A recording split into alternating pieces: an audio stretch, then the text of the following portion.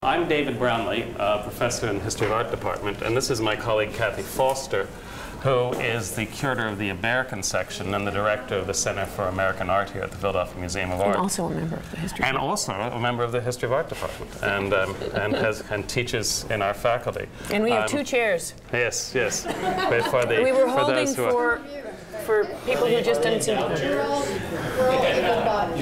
I'm going to say a few introductory words, saying a little bit about the project for this year. In general terms, I'm somewhat at a disadvantage in doing that. David Fox, who's greeted you downstairs, knows more about it and can perhaps say something at the end, and talk a little bit in general terms about the challenges and opportunities that come with introducing students to looking at works of art. And then Kathy is going to take us through these two great paintings. We'll look at the Gross Clinic here and at the Agnew Clinic, the other great medical scene that Eakins painted, and which will be the centerpieces of our discussion with students this year.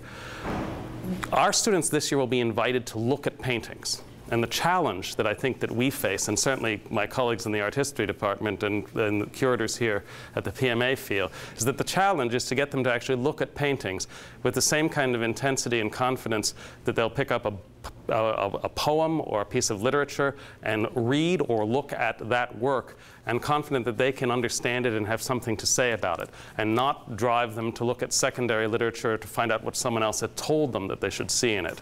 And it's a bit of a daunting task. And what we will be doing this summer is preparing a website that students will go to that will provide some kinds of background material, including a wonderful chapter from Elizabeth Johns' book on Thomas Eakins. Beth is a retired faculty member at Penn that introduces this painting, but which will also contain what I suppose we could call a study guide to these two paintings, in which Kathy and I will talk about these paintings and invite students into them and ask them questions about them, and frankly try to reserve the answers for their own discovery.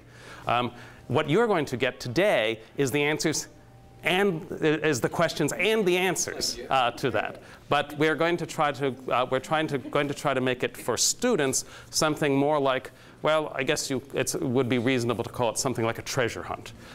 A couple of just very general things that I apologize for the obviousness of some of these things, but I think it's important to help your students in thinking about these works at sometimes to be quite obvious. Visual art, like works of literature, is a powerful synthesis of structure and content, of form and meaning. And I think in analytic terms, it is actually helpful to think about these two separate areas. Like a work of literature that has a physical structure, chapters may have symmetry, may have repetition, may have balance or lack of it, may have emphasis, may have lack of emphasis, may move on to being maybe descriptive, maybe narrative, maybe elusive, maybe metaphorical. Works of art similarly have the ability to communicate through form and through a variety of levels of content.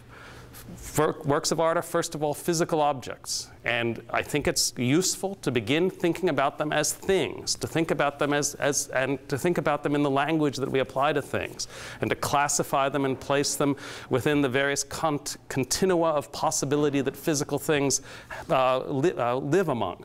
They can be big, they can be small. They can have large or small scale. That's to say, objects within a painting can be large or small relative to the size of the painting. The objects, the paintings can be organized horizontally or vertically. The objects within the paintings can be horizontal or vertical. Things can be organized orthogonally or diagonally, or something in between. Lines can be straight, lines can be curved, surfaces can be rough, surfaces can be smooth. Space can seem palpably real in paintings. The three-dimensionality of paintings can be very powerful, and paintings can also seem extremely flat. The artist works in a world of creating illusionistic solid and void, and just as you create solid, one also creates void. One creates things and the absence of things in art, and that and together these sometimes create appearances of openness or closure.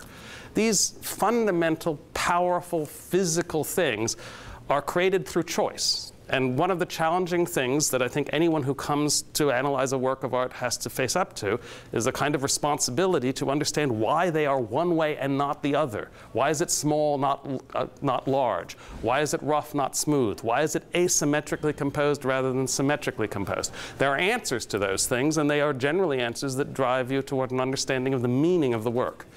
And those are the things that we will try to engage students in investigating. Now, beyond the physical structure of the painting, of course, we engage in the world in which paintings tell us about something outside themselves. Tells the story of the real Dr. Gross. Take us to a place where we are not now. Hi there. And take us to a place and to a time that may be far away, that may be, in some paintings, imaginary. Broadly speaking, paintings function in this communicative way, in this communicative world, on several levels. And again, although probably painstakingly obvious, I think it's useful to think about the various levels at which a work of visual art can function. It exists first of all as a purely physical object. And then it may describe or portray something that is so familiar to us that it needs, well, that it's, I suppose you could say, is obvious. Even as when we see a person on the street, we recognize that as a fellow human being. We recognize a fellow human being in this painting.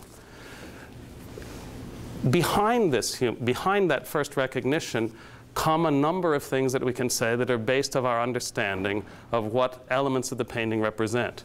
We see a human being dressed in 19th century dress, dressed in the dress of a particular class, dressed, equipped with a certain set of implements and tools, all of which explain to us what is going on in ways that we could not understand unless we came equipped with a knowledge of medicine, 19th century dress, the hierarchy of privilege in Western society. We are led into an understanding of those things through this painting. In art history, we often call that iconography. Beyond that, and this is frequently where I think, and in these paintings particularly, much of the excitement will come, we can see through this painting a window into a culture and a world, a reflection not just of what these particular people are doing in this particular place, but what this activity tells us about the society that enframes them, about 19th century Philadelphia, about America in the period after the Civil War, about the role of science and empirical investigation in this time in our society, about the values of a culture that was powerfully industrial, enormously expansionist in geographic terms. Those stories stand behind this painting as well. And I think our challenge is to take students in the front door offered by the powerful and sensuous visuality of this painting, take them through that door, through its physical form and into the stories and narratives that it can tell us. There's one great difference, of course, between a painting and a work of literature. And this is the last thing I'll say, and that is that when you flop a book down in front of a student, it rarely makes a first impression, at least rarely makes a positive first impression. A painting always makes a first impression, and an enormous amount of what we think we feel about a painting comes from those first moments of inquiry. And I think one of the great challenges for us in talking about these paintings with our students this year is going to make sure that that first impression, while captured, is only the first impression, and that the further investigation of this painting leads them to see things that they didn't see at first. And while the value of that impression, and in fact its artistic integrity and reality is significant, there's much more to see. And the trick is to keep things going until those further things are seen. And with that, I'm very glad to turn things over to Kathy Foster. Well done. We did not rehearse this at all, and I was going to say some of those things, and you did a better job of it. Anyway, but before I dive into the painting, I think repetition is one of the fundamentally important. That's what they say. We have a chair here, and we have some little, like a fanny or two, can kind of be. Sit on the back of the bench. put on the back of the, because come close. And you know, it is also true that it is on the floor. perfectly acceptable to sit down, yes. So if you're comfortable seated on the floor, do it. We're going to be here for a while, and I want that chair to be used, so I can, okay. All right. Okay. You can take turns if it's uncomfortable. Yeah. All right, in the realm of repetition, I was going to start out by, again, by saying exactly what David did, so I'll just say it in slightly different terms, which is that this is a physical object. It is a great big piece of fabric with patches of color on it, and we need to think about it as an invented thing. And the other way to say that is, this is not a photograph, and that's very important. For Eakins especially, but also didactically for you, because you're going to be showing them a picture in your discussion groups. You're not going to be standing in front of either this picture, which is going to be in conservation, or the Agnew Clinic, which will be here, but you will be dealing with a projected image. And especially for a realist painter like Eakins, who has a reputation for being photographic, it's important to assert from the very beginning that this is an invented object. It is a series of choices of brushworks, exactly all the stuff that you were saying about composition, color, light, and so this is not a photograph. And all of you in this room right now can look at this thing and understand the paint that's involved in this picture. And it's partly that Eakins has this reputation for telling it like it is, that he was a guy who just shoved reality in your face and, like a camera, was selecting nothing, rejecting nothing, just giving you the world dished out. No, no, no, no, no. There are so many choices, so much selection in this, and that's invisible, and that's the sort of thing you try to bring out in discussion. But even in the face of this picture, you can feel how it's made out of paint. It's made out of paint. And so that's one thing to just keep driving, because I think the students are used to looking at photographs. They're used to judging this like it's a photograph of a real event. And so the first thing that we have to do is just draw the air out of that fiction, that this is something that really happened. And remember that this is a completely invented occasion that Eakins made. And everything he did in this picture, he did on purpose. Are we planning on showing the sketch? Yes. Because I was going to say that would help in doing that. The sketch is really made out of paint, absolutely. But so that is message number one. Message number two has to do with remembering, and this is a good thing, that all these students have probably never heard about the Gross Clinic before. They've never heard about Thomas Eakins before. They have no prior experience of this picture or of the reputation of this artist. And that, in a way, is a good thing. Because for me, after thinking about Eakins for 30 years, I'm really used to this picture. And in a way, it has become normalized. And this is one of the risks of scholarship, that a painting, we forget the first impact of the painting because we start to know so much about it and so much about the artist and about all the scandals and so forth, that we forget that first impact. So I want you, in a way, those of you who have no experience of Eakins before are at an advantage to think about how scary this picture really is. This is a deeply upsetting picture. It was very upsetting in 1876. They wouldn't even let it into the Centennial Art Exhibition because it was deemed too upsetting. It's a really violent painting, and we have become, in the course of our lifetime, so used to violence in imagery that it isn't as upsetting to us. But I'm here to tell you it's still an upsetting picture. It's an upsetting picture, and that needs to be examined. So while we calmly walk through the color, light, balance, and all that kind of stuff, we need to think about what is Eakins doing. It's an extremely aggressive picture in that he is pressing blood and gore right up to the front and making you look at a surgery. It's a very scary thing, and certainly in 1876 it would have been quite scary. And Eakins was roundly criticized for this, and in fact, it cost him, in a way, his reputation for the rest of his life for being so aggressive. So that first impression, I don't know whether your students, want to talk about whether they like to see Halloween slasher movies and stuff like that, how they feel about seeing surgery, because sometimes even people who are used to violent images in the movies are going to be upset by surgery. They don't want to see something that's a kind of everyday bloody situation. So that's a place to tap into to talk to the students about whether they feel that attitudes have changed about showing something very private and violent in this way. So that's something to just kind of refresh ourselves on, the shock value that this painting still has. And I have to say, I lurk around in this gallery and watch people come up to this painting, and they are horrified. I mean, look at the blood on Dr. Gross's hand. It's slippery. It's really, ugh. Yeah, and so that quality is right there, and it needs to be remembered as we try to figure out kind of rationally and intellectually about the way that the picture is put together. Well, the other thing about this picture, apart from it's just the violence right up at the front, is it is an extremely confusing picture, and provocatively confusing, deliberately and intentionally provocatively confusing. The figure of the patient on the operating table, almost nobody can figure this picture out the first time they look at it. And they are kind of repelled by the sense that they're looking at something that they shouldn't be looking at.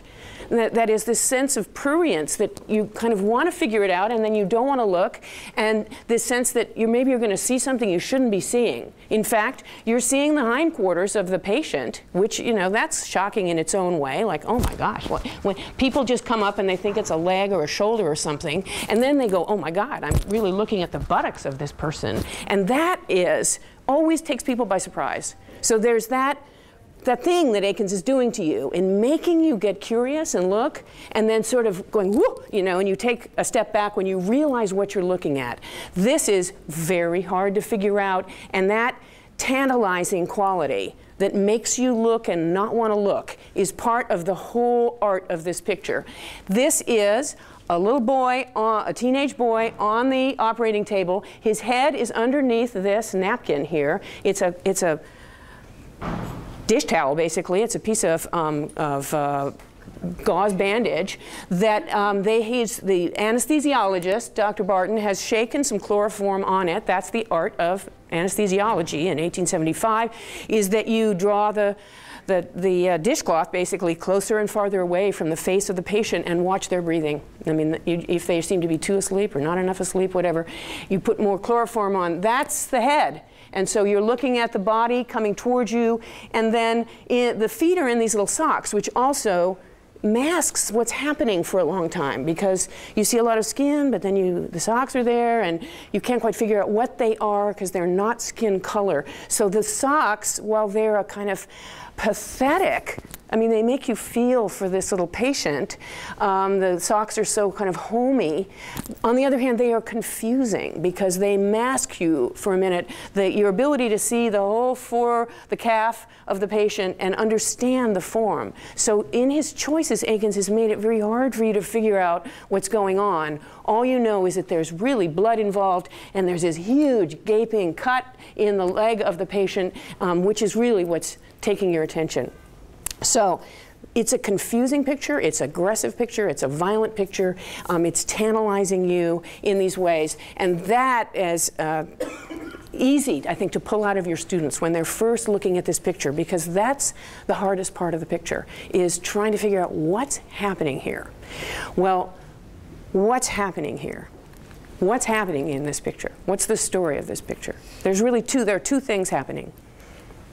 What's the first thing that's obvious we've already been talking about? There's a surgery going on. Okay. It is in an amphitheater at Jefferson Medical College. This amphitheater doesn't exist anymore, but it is probably a 360-degree teaching amphitheater. So you see the students coming up the back of the canvas here, a portal leading out of the amphitheater, and then you are in the center, kind of the oculus of the amphitheater, as if you are there. And that's actually one of the scary parts of this picture. It's a theatrical and dramatic choice of the artist to make you feel as if you were really, really participating in the clinic as you're the invisible doctor here that's filling in the hole at the bottom of this circle of doctors. So the first thing that's happening is surgery. You're in a surgical amphitheater. And then what's the second thing that's happening? The mother's teaching, they're watching. The mother's watching, but teaching, right. That's really the second frame of reference. The mother, we're going to get to her in a minute because she's definitely part of the story. we're teaching. He's stopping what he's doing in order to turn and talk to the people around him, which is an interesting choice too. He's not paying attention to the surgery. He's actually pausing and addressing the larger group. So the teaching is really important to the story. It is actually what Dr. Gross is all about. And so those two things, the surgery and the teaching, are told to you by the events that you see with your eyes. You don't even have to know who any of these people are. You can tell that surgery is going on and that teaching is going on. So those are the two main subjects of the picture. Well, I talked about how the picture is enticing and then repellent at the same time. And there are a lot of things like that that repeat that kind of toing and froing, and that's when we get to this little lady over here. How do we know she's the mother? Who said she was the mother? Why do you think she's the mother? Well, the charity cases at that time, the parents would have had to witness the event. Would have had to? I think so. I think there was... A man with too much information. Yeah, you're absolutely right. You're absolutely right that the family of the patient was allowed into the surgery. But what's interesting is that there's, other than the fact that it's a woman in street dress, there's really no reason why she would be the mother. But she's always called the mother in the literature. It's always the mother. And that, I think Eakins is creating a person who is going to be recognized instantly, sentimentally, intellectually, as the mother, even though we don't know any better. And so that, she's absolutely representing the mother. And in an interesting way, she can't look. I mean, her gesture is one of hiding. She's so horrified by what she sees. So in a way, Eakins has placed a person in the picture to react for you and to go like that. On the one hand, she is a mirror to the audience. But on the other hand, she's the foil to the doctors. And think about how she is the foil to the doctors. What are the doctors all doing? They're looking like crazy. They are really looking very hard. So they are eagerly attending to this event. She doesn't want to see what's going on. So in that comparison between looking and not looking, you get a kind of division of the world between the seekers, the doers, the people in action, and the people who are out of the loop, who are not smart like the doctors, who are ignorant, who are frightened. Do the doctors look frightened? No. If you were watching this surgery, would you have any fear about the outcome of this? I mean, do these people look like they're in charge? Do they seem to be unhappy, worried, nervous, in any way insecure? This is, you know, not only do you have a team of people working in unison, look at all these hands coming together in order to work together. The idea of the clinic is that you have people working together, and a majestic figure of leadership here who is also teaching to younger doctors around. So you have, I think, a picture of competence here, of accomplishment, of focus, of discipline, of training, etc., that is to be distinguished from the kind of ignorance of the layperson who doesn't have a medical education, who is not a party. I've often wondered why she's hiding her eyes, because in the angle, at least as far as we can see, she couldn't see even if she had her eyes open, because Dr. Gross is blocking her view, unless he's walking around. And it occurred to me at some point that maybe she's actually reacting to something she's hearing. Either the sound of the scraping of the yes. Or even the sound of the surgery. Yeah. Great. Yeah. Absolutely. But the space is not that clear. It's quite possible that she would have an angle. And that's another of the issues in terms of clarity of space, that she seems too small. She seems too small. far away. Yeah. She seems, yes, she's sort of tucked in there. And I think that this is a place of pictorial license, because in fact, if you try to draw a map of where everybody is, she doesn't quite work. We've also, I mean, in light of your comment about whether she can see, here's another person here. Here's his knee, here's his shoulder, and actually here comes his hand. He's holding the retractor. There's another doctor back there that we can't even see. There's so many people. Because there have to be doctors on either side of the wound pulling it apart. To hold the incision open, right. So it is, it's a even fuller circle than you thought. But returning to David's point about contrivance and choice, Eakins has organized these people around the surgical table in order to tell you as much as he wants you to know. And that all, you know, that he could have spiraled this table in any of a number of directions. He chose this way. And he had some gains by this way, and he had some confusions created by this way. It's a kind of balance of artifices, but certainly what he allowed to do by this choice is show you very clearly the incision. And that then had implications for the way in which you would see the rest of the body. So thinking about all those choices, we have to say, well, the mother got kind of pushed over in the corner there, but there really wasn't any other place for her to go. And I just say, you know, she's not small because that's the way she really looked. She's not small because there wasn't room to make her big. She's small because Eakins wanted her to be small. That's as much room as he wanted to give her, exactly. There's a room almost exactly like this that's still preserved at the Pennsylvania Hospital. The top of Pennsylvania Hospital. Yes. And the table is almost identical to this table. It's still there. Just a question about the note. Which is incidentally open to the public. You can go in most working days. Go up to the I'm top. thinking about the students looking at this. This particular surgery would be called minor surgery now, but because this is pre-antibiotic. So I don't know, maybe David could give me a sense of what % of people actually died of infection at that time. So the competence of the doctors is probably in the face of a fairly high mortality rate once you open bodies up like that at that time. That's one of the interesting things about this painting compared to the Agnew Clinic, that this painting is 1875, and Lister's work on surgical antisepsis is incomplete, and doctors like Agnew would have worn that morning coat and worn it just to surgery, and then they would have switched to their regular coat. Took great pride in how much blood was in their coats. So, you know, nobody's doing anything antiseptic here. And the other interesting thing for me, I'm an anesthesiologist, the other thing is that they're using chloroform, which was not widespread in the United States, whereas in the Agnew Clinic they're using open drop ether, which was the more common practice in the United States.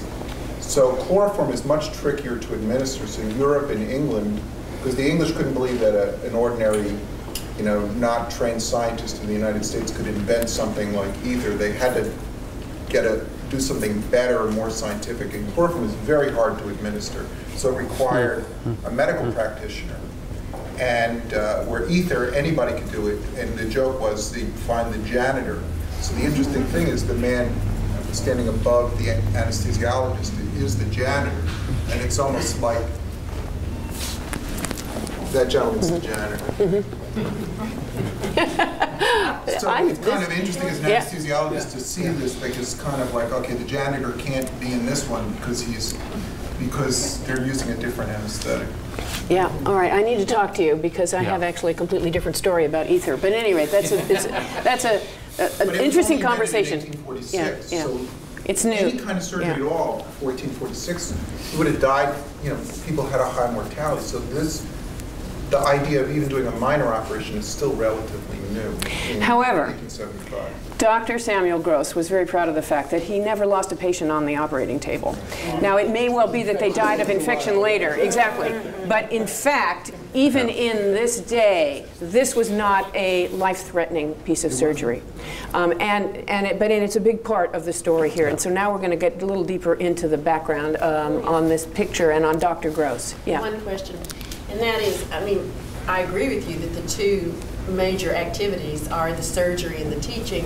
I think a freshman wouldn't automatically recognize this as teaching, both because his mouth isn't open and he's not gesturing in any obvious way to the patient.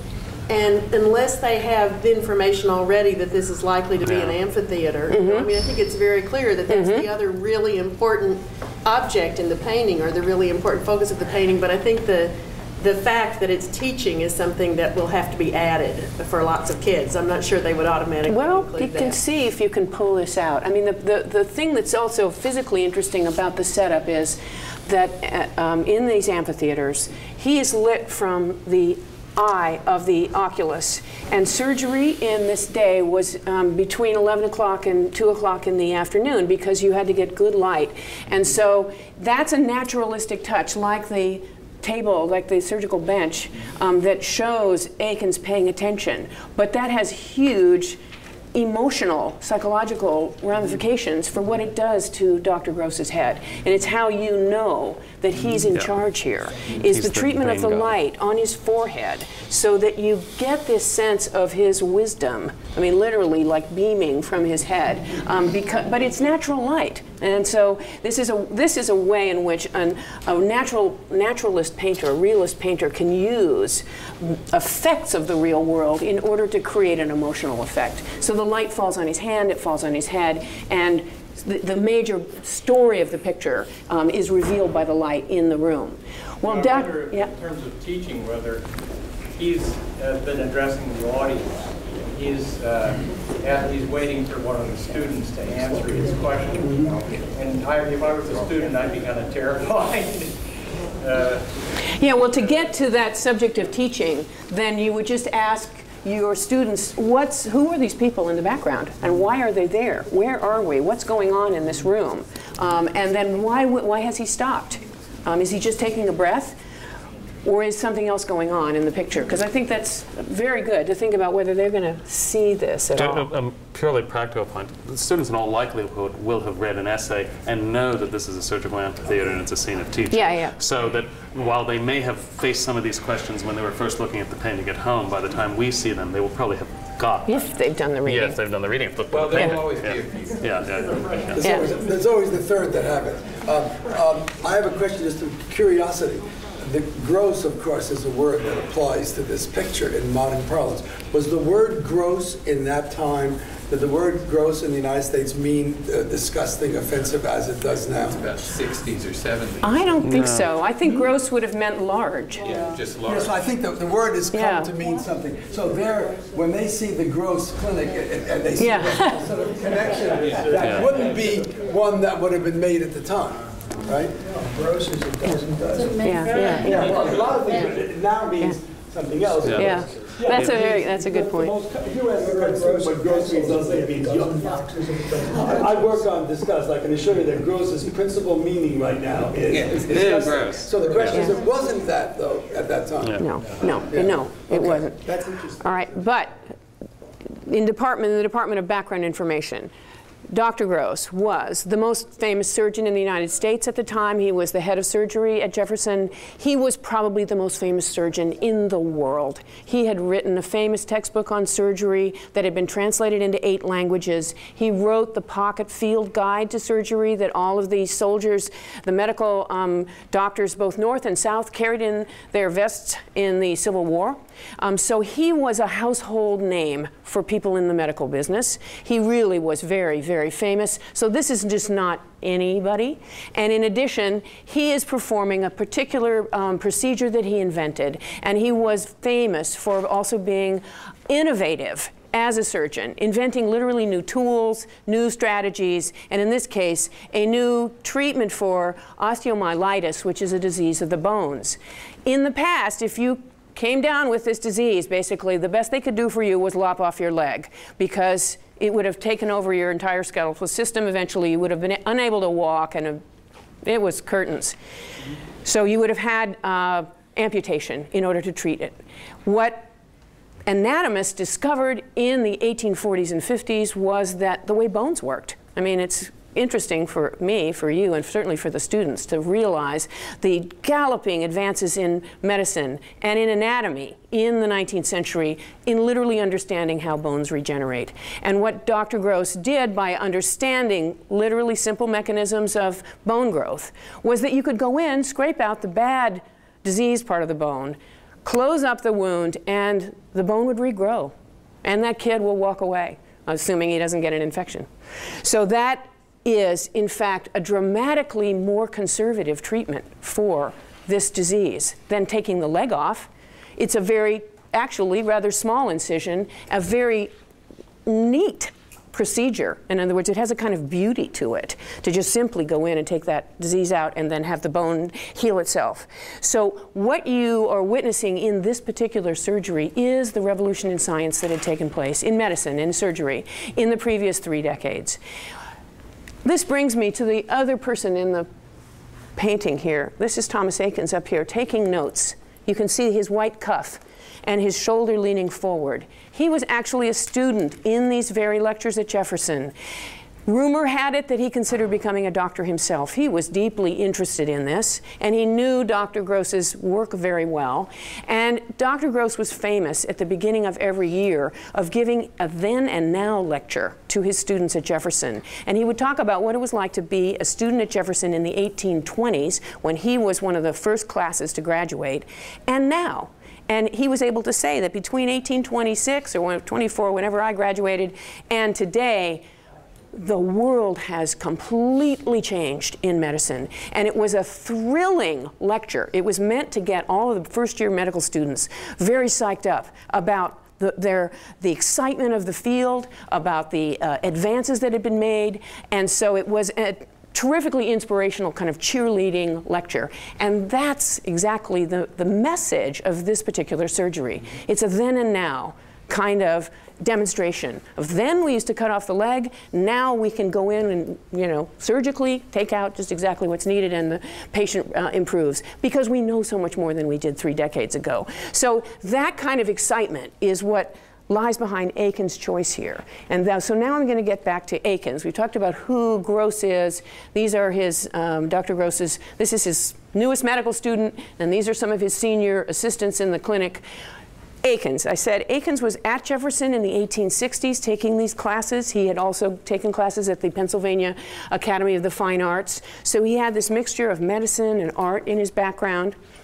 And he was, like all of the artists of Philadelphia, enormously excited by the arrival, the news of the coming of the Centennial Exposition. Eakins in 1875 was 31 years old, which I think is pretty breathtaking. That's the age of most of your graduate students, and this is when he started to embark on this picture. He was 31, he'd been back from Paris for 5 years, and had kind of stalled in getting his reputation going because the Pennsylvania Academy was closed. The building that we know on Cherry Street was under construction, and there were no annual exhibitions in Philadelphia, so there was no way for an artist to kind of get their work out there. So in the spring of 1875 comes a circular to all the painters and artists of Philadelphia saying, the centennial is coming. All local artists are encouraged to do something great. Show the city how good our artist community is, and make yourself your reputation here. Millions of people are coming to Philadelphia. At that point, Eakins made this sketch. This is from the spring of 1875. We have a letter from him to a friend in which he says, I've blocked out a new big picture. It's the best thing I've ever done.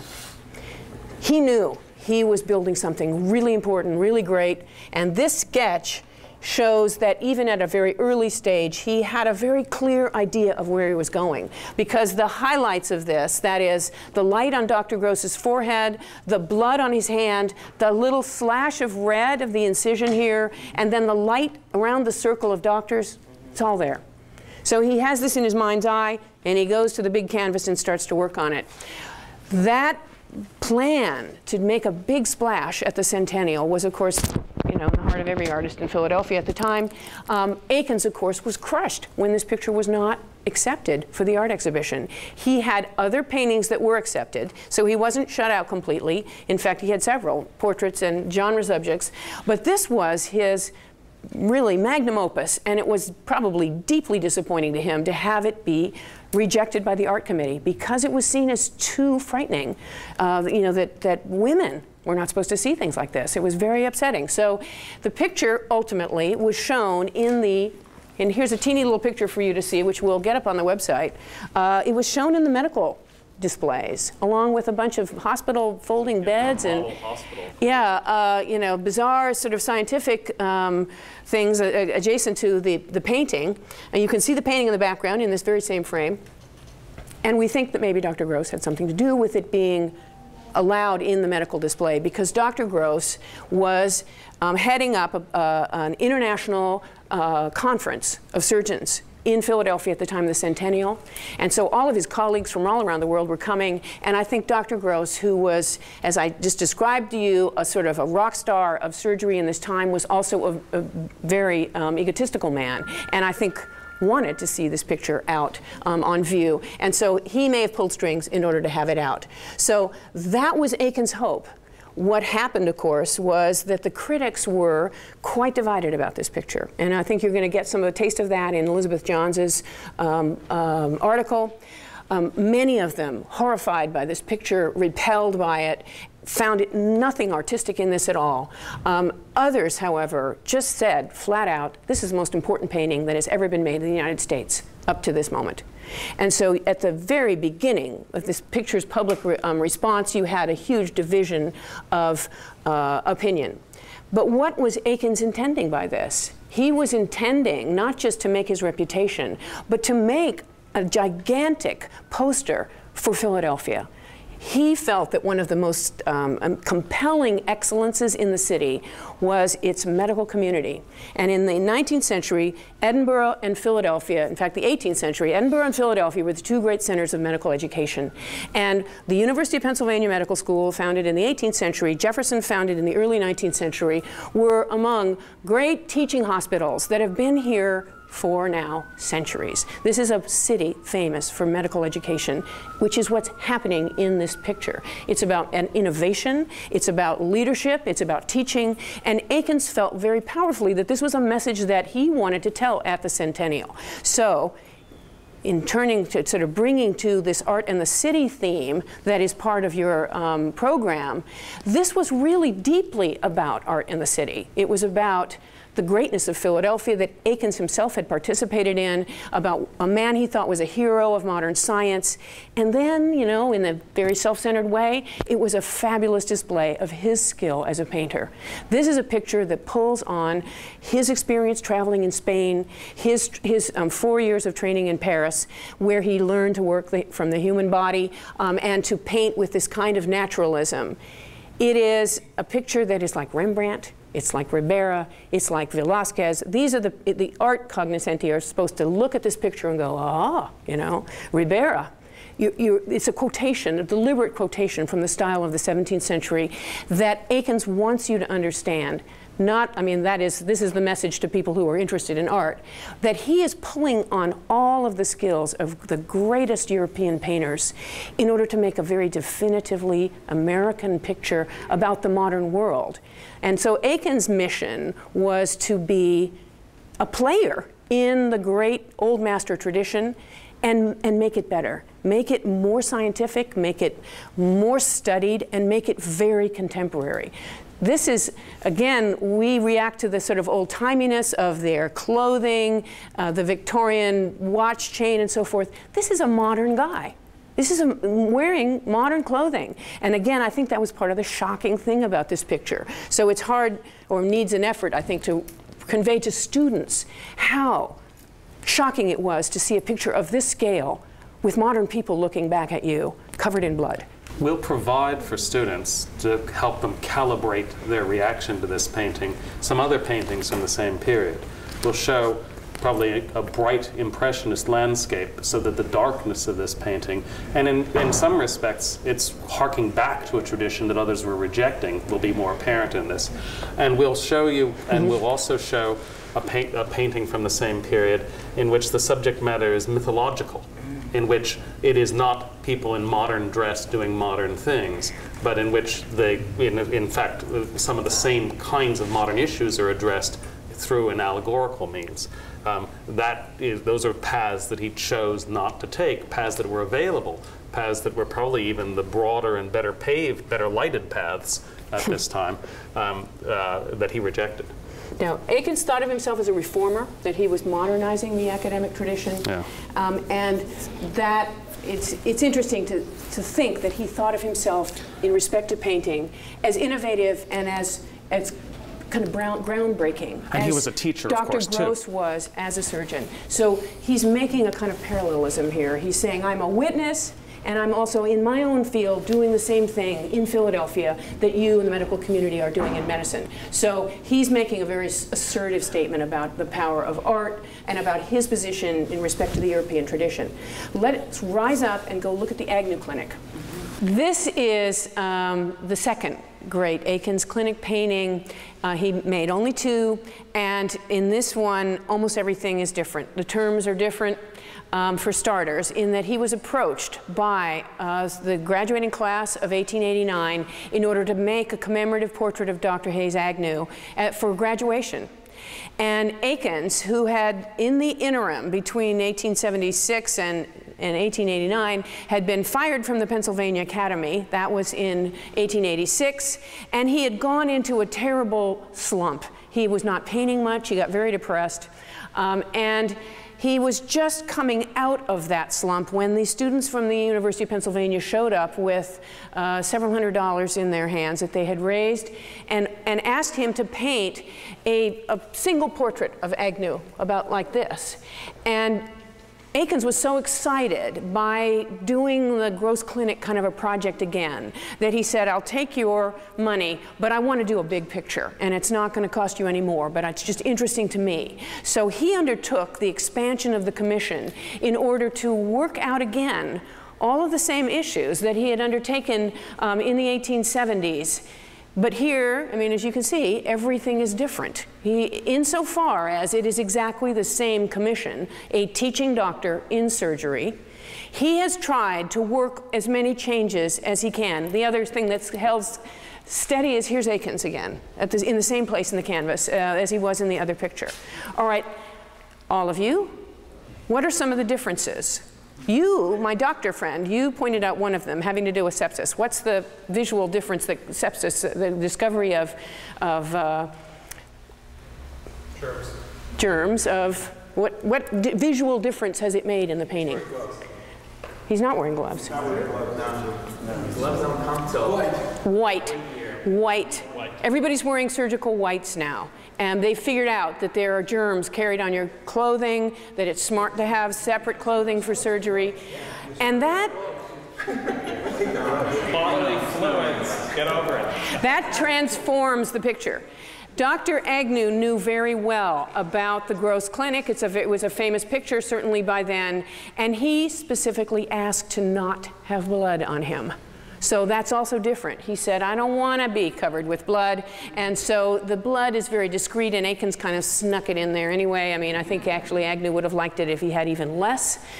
So that's different in the treatment of the doctors and in the treatment of Dr. Agnew himself. All right, what else is really different about this picture? The storage of the instruments looks different.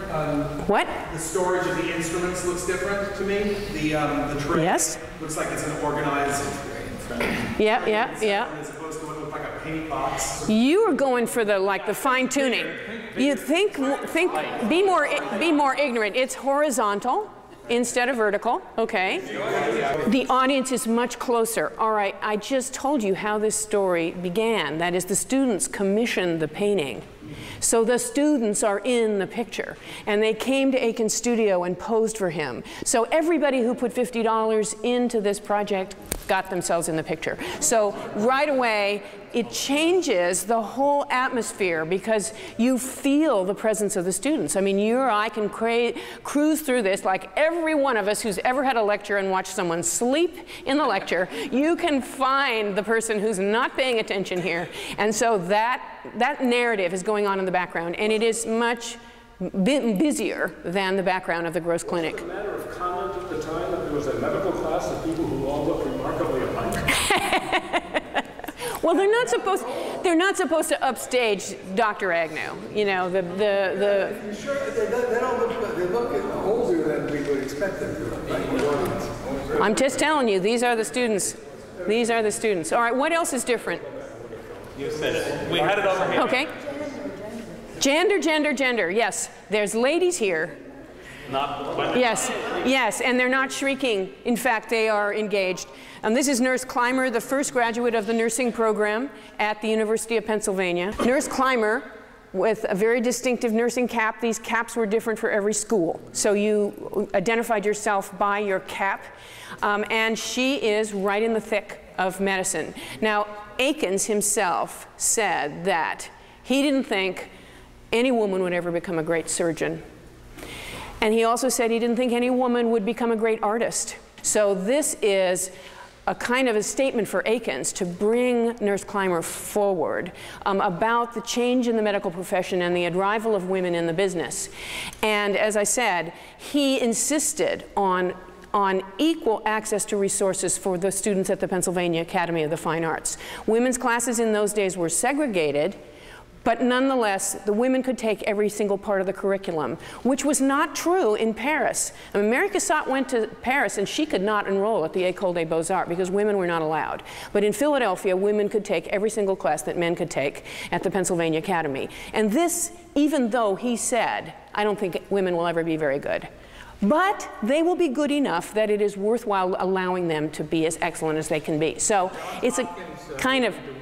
Right about this time. I don't remember the exact year, but it was either right before or right after. All right, well, this is part of the social history of these two paintings. As you can see medical advances between the two, you can see social changes between the two, and changes in teaching. This is also a mastectomy, which is very different from the surgery in the Gross Clinic. In the mastectomy was almost always mortal.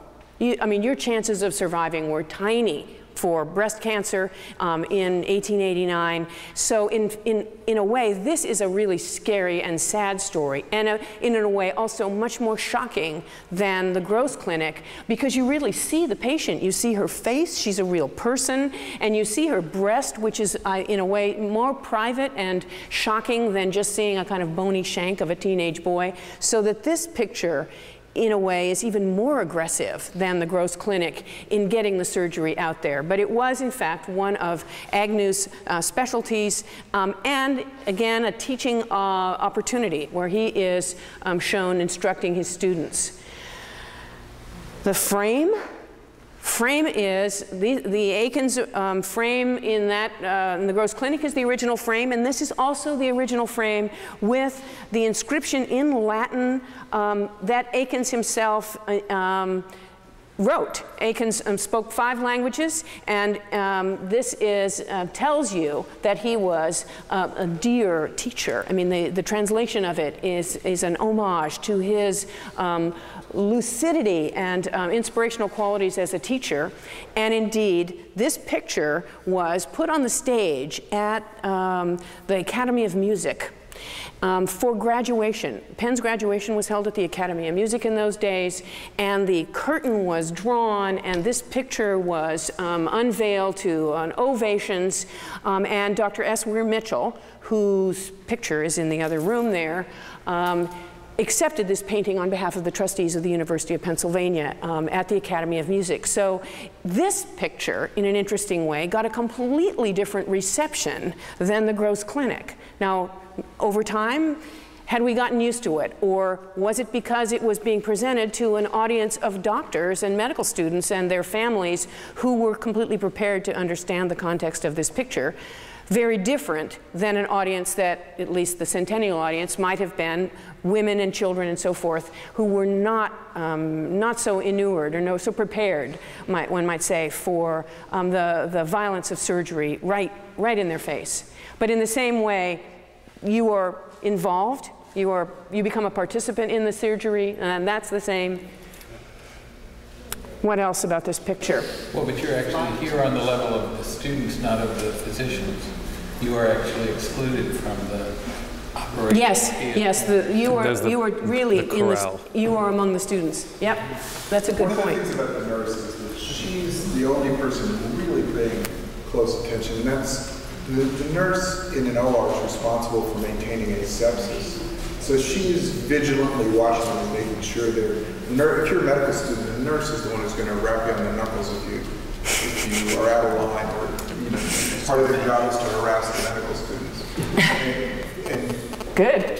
So she's the one. She's got that demeanor that she's going to make sure these guys. They may be the doctors, but she's going to keep them in line. The light source is different, but also the amount of white in the picture just is a light source of its own. So it creates this sense of clarity and of lucidity that's very different from the Gross Clinic, which has this kind of mystery by comparison. My understanding was that Eakins' wife painted his portrait. She did. So if he didn't think women were good enough, but yet he let his wife do good enough. Yeah, but that's a very complicated family dynamic because his wife basically gave up painting. Right, and I thought once married to him, it was like the household was not big enough to have two painters, and so she. Obviously, she was a prize-winning student at the Academy, and she was perfectly capable of painting his portrait. But she really did not paint much, except before she was married and then after his death. That's her portrait?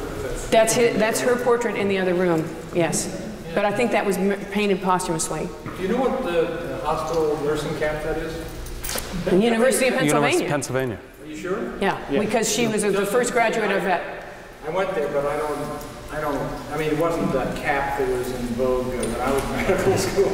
Yeah. But I would believe that they have changed. I think they have changed, yeah. One other Penn related, this is probably the one of the two surgical amphitheaters in what's now called Cohen Hall, which was originally Medical Hall, which had been built at about the time that the Gross Clinic was being painted. And this painting hung for many years. When the new medical amphitheater was built in what's the Morgan building, it hung over the door into the medical amphitheater. So this was a picture of an amphitheater shown in the context of amphitheaters. You wouldn't have, there was no doubt that you were showing it to an audience who understood what was going on. And just one other observation, the wearing of white must have seemed rather like we would imagine if you saw a group of people in hazmat suits. I mean, it was very strange. Yeah. I mean, it must have, it didn't occur. Or astronauts or something. Yeah, it didn't occur on you didn't see people walking around in white suits. And the extraordinary specialness of it must have been shocking. Yes, it would have been just like the Gross Clinic, extremely modern, very modern, and shockingly modern in showing things that not only had just been invented, but that you didn't see on the street every day. When I show this to my class, my history of medicine class, I tried to find out exactly where this amphitheater was, and my hypothesis was that I was teaching this in the fourth floor of Logan Hall, and that's where I thought it was. It's not exactly clear, but there's one guy who wrote a history of the University of Pennsylvania Medical School, claims to have found the original architectural drawings for Huck, for the Huck building across the street, across Spruce Street, and that this cannot have been in one of the amphitheaters in Medical Hall, which is now Cohen Hall, but that it was actually in Huck. I still choose to believe that it's in Cohen Hall. Can I just raise my hand and repeat the speech that I gave at the beginning, which is this: both of these pictures are entirely made up. And that the mission to find the exact room may be a misbegotten one, because the more I've studied Eakins' pictures, the more I feel that he's made stuff up. And he convinces you that you're going to find that amphitheater. But in fact, he's twisted things in order to get the figures right. And so even if there was an amphitheater like this, I bet he played with it a bit to make it come out straight in a picture.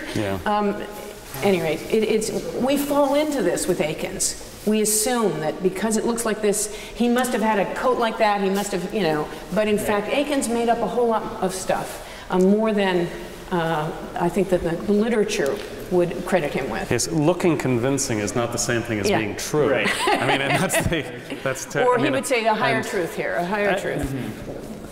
You mentioned a couple times how dark the other painting is. At the end of the conservation, will it be as dark? What's happening? It's a little dirty. The last time it was cleaned was in 1960. So we've got 49 years of smog on that picture. The varnish may have darkened slightly. But it's not going to be revelatory. This picture, do you remember this picture?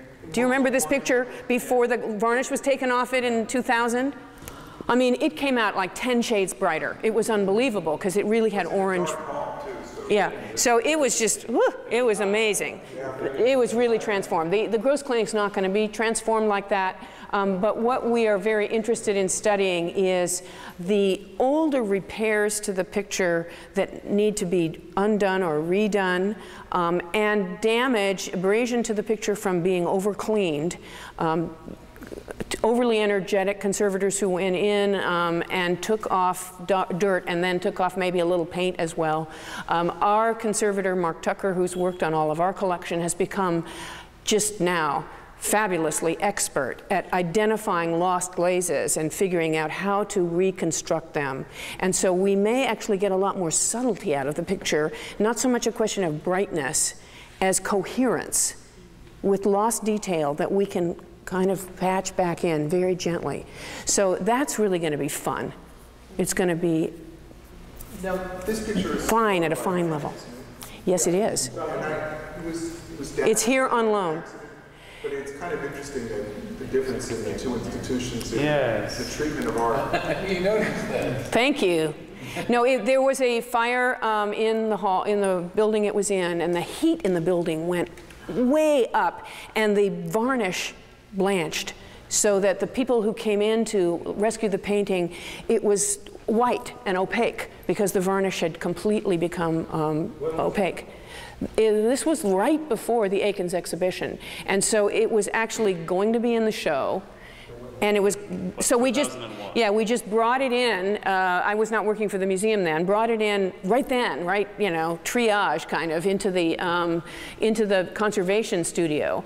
The good news was that the heat that had transformed the varnish, that's what varnish is for, it's to protect the paint surface. The paint was fine. It was just a question of taking the varnish off. But having had that scare, the medical school said, you know, why don't you guys just take care of it? And so now, with the blessing of the trustees of the medical school, this painting is here on loan, and there is a big replica in the place of the painting. So that the ghost, so to speak, of Dr. Agnew can still be watching over the students and the people in that building.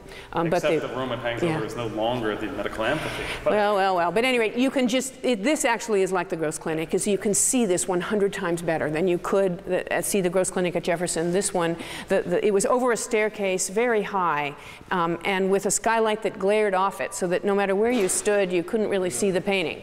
So it just looks way better here. And obviously now it's in really tip-top condition, having only been cleaned, what, in 2000, 2001. So when the trustees of the Penn's Medical School come here for their annual dinner, they all come in and pay their respects to the Agnew Clinic. And leave the painting here. And they say, we are so glad it is here, because everybody can see it, it's much easier to find, and it just looks spectacular here. The website that will be constructed for students and for all of us this summer will contain some of the press coverage about concerning the great campaign to buy the Gross Clinic to preserve it in Philadelphia, just as a kind of footnote of the cultural history, the most recent cultural history. Just a comment, I don't know how common this is in this situation, but both of the main people have a scalpel in one hand. I gather it was left hand. But I mean, is that, I'm asking the medical people here. Dr. Agnew was actually ambidextrous and could operate with either. But I'm asking, is that posed with? No, he's just back, because both of the pictures have a scalpel in there. I'm just curious. That doesn't look typical of you. Well, he's in the middle of operating, but he's just stepping back to. There's a great tradition in Western painting of portraiture in which people have attributes of their trade at hand or nearby, and you know, this certainly is to be understood within that. I mean, it's, you know, if we had parachuted in from another culture and didn't know what a scalpel was, it wouldn't help us to have this glinting thing in the man's hand. But it is for us, of course, a signpost. It's true to imagine things being otherwise. What if he had nothing in his hand? Then how would you know what was going on? It's a very important symbol. You back there. I wanted to ask why you all think it was a mastectomy. It was an interesting surgery to have chosen. Why a mastectomy? specialty? About the mastectomy, there was a famous surgeon in Boston at the time who developed the radical mastectomy, which was regarded, and that involved an extensive lymph node dissection to get all the cancer. That was regarded as a major medical breakthrough until about the 60s or 70s when we discovered that lumpectomy without the lymph node dissection was actually a better technique and far less disfiguring. So this was probably regarded, though, if this is a radical mastectomy in the Halsted fashion, as another major medical advance, because for 70 years people thought this was saving lives with breast cancer. So this, like the other pain, this is also a great procedure. I think this is just before, I think Halsted's first radical mastectomy is like 92 or something, and this is 1889. I can't be sure about that, but I think this would have been a conventional mastectomy rather than a whole big Halsted. I think that the plainly revealed female body in this, the almost dissecting room atmosphere is something that it will inevitably interest people. It deserves attention. Compared to the ambiguity with which the body is shown in gross, there's no ambiguity about this at all. And that kind of directness, the obvious objectification of the female body here, are things for which we have vocabulary. It's not much of the, it's certainly not a component of the response that one reads about this painting in its own time, at least as far as I can think of. It was like seeing something ordinary, or it was to be expected in this context. The heroic nurse may be the more unusual thing. Mike? Could you go back to the question, why did, of all the possible operations, why mastectomy? We have no statement anyplace that says this is why. It was not exactly a signature surgery for Agnew, so in a way you could ask the same question, because Agnew was a kind of all-purpose surgeon and it was not his specialty. So my only thesis is actually that Eakins liked the idea of painting the body in this way. Because it seems to be more about Eakins' choice than it would be that it tells you a lot about Agnew. However, because the surgery is taking place on the other side of her body, so you're not actually looking into the wound in the same way that you are for the Gross Clinic, it's an excuse to paint a nude woman in surgery with actually very little blood and gore showing, since Agnew had stipulated that he didn't want a lot of blood. Having just gotten in trouble and lost his position for doing nudes and females and bringing that stuff together. So he finds a perfectly good reason to paint a nude, yes. Why on earth would he make that choice? Because he was that kind of a guy. He absolutely was that kind of a guy. He would just steer right back into trouble. Kathy, in the upper left-hand corner, the figure where we only see the hands and the looks like he's holding a knife. Yes, he's cutting he's carving his initials or something into the railing, yes. Is this I have to say, one of the odd things to me about this is I feel the audience is, let's put it this way, it wouldn't be an audience I'd be happy to be teaching for. They're slouching, they're bored, they don't seem to be paying much attention, there seem to be some sort of private moments going on, not much related to the surgery, and then you have somebody who's using a knife in a way that's sort of reckless and boyish, as opposed to precise and... I can only assume that we have a certain amount of studio jesting going on here. That Eakins and the students who were cooperating with him were having private jokes. Of course, no. Because it looks very clubby, I think. I think that's really a component part of it. It is, in a sense, almost literally a medical fraternity gathering for this. There's a collaborative quality there. This is a horizontal composition, and you also have the division of the doctor and the surgery. That is, whereas the Gross Clinic builds to this pyramid, here you have so you can see Eakins working out the alternatives. Saying in the first one it was a vertical composition with people packed together. This is going to be horizontal with people distributed to the sides.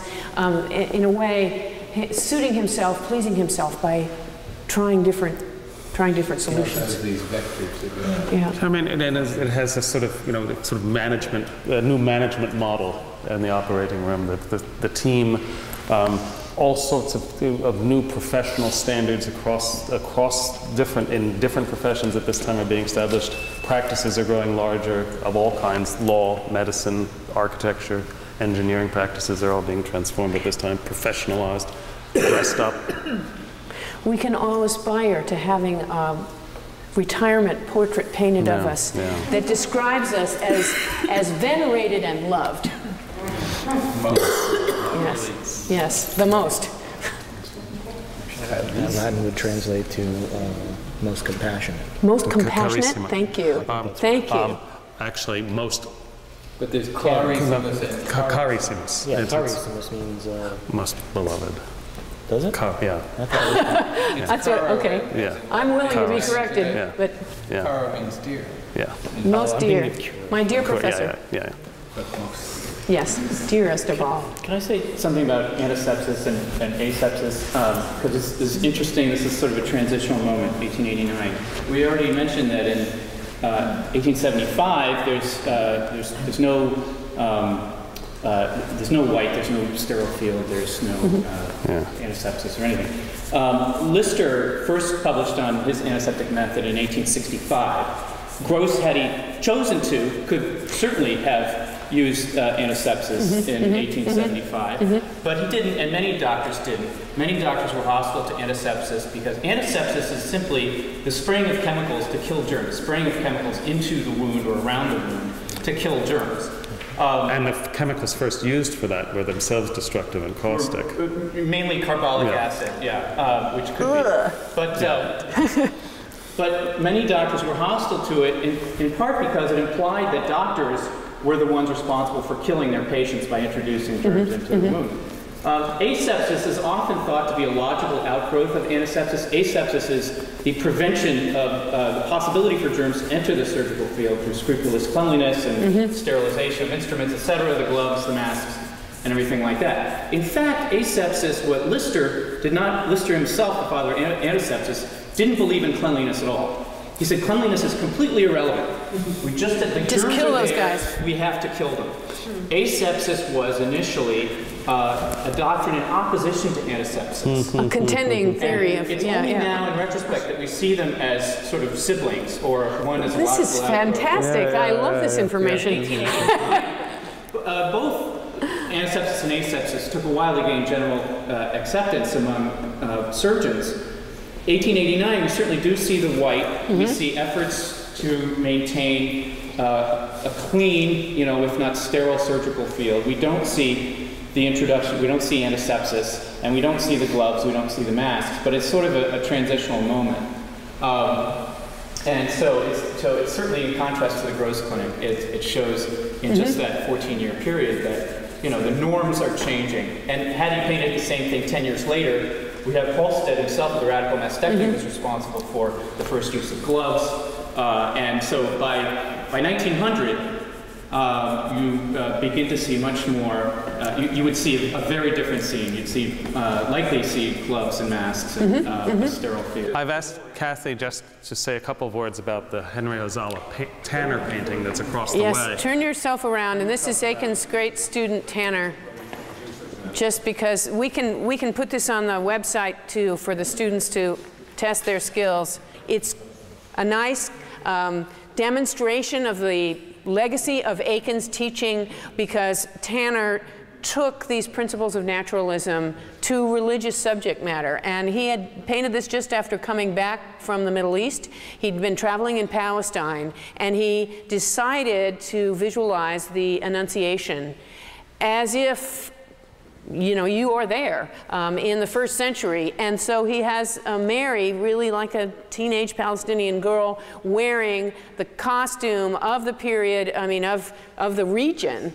So again, although she's exotic in distance, she's actually a contemporary woman. And I think Tanner's message was to make her real. This is the era of the Renan's Life of Christ, when the idea of thinking about Christ as a real man was the newest wave of religious thinking. And so here we have Mary seen really as a teenage Palestinian girl. But in conjunction with that kind of naturalism, you have the depiction of the angel as a bar of light. And it's in a way very consistent with the naturalism of Eakins and Tanner. Like Courbet, who said, I've never seen an angel, so I'm not painting one. And Tanner said, I understand this as a spiritual event, that the angel didn't walk across the carpet, you know, with real feet, but was a vision to Mary. And so he just imagined this as a vision of light. So he's taking Eakins' naturalism here into a spiritual place. It's a very interesting way to take that academic, that realist legacy, and yet produce something that's intensely spiritual. So this is not far off the Agnew Clinic, just 10 years later. Yeah. Kathy, thank you very, very much.